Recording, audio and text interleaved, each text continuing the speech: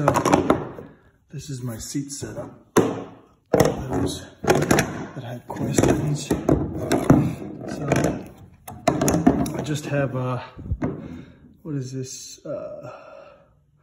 1 inch by 2 feet PVC. Just trimmed it down to size. And there's these grooves right here where the original seat would go to its lowest setting and in the highest for the Teton.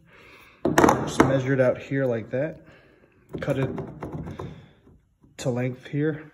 And then I loop through the eyelet that it comes with right here.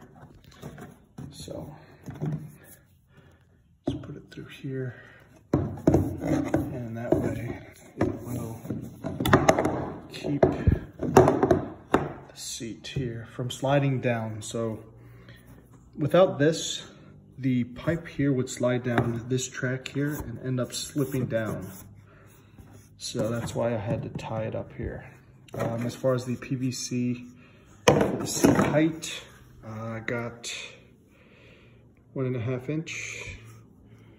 I cut it to size. I took a hole saw all the way through on the other side here, and then a smaller hole saw, and I kind of cut out the top notches for the seats so the seat kind of snaps in. I also did it for this piece here. All right. And ideally we just would want to slide these in here loosely. It just sits right there. Same with the back end here. Just slide it in here like so. And then as you stand it up, it'll sit like this. You can adjust it to wherever you want on the seat. I typically put it as far as I can. It will hit the bottom here, but it'll be all right.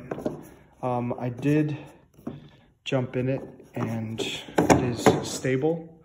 Now, one thing you want to be careful for is the height of these itself.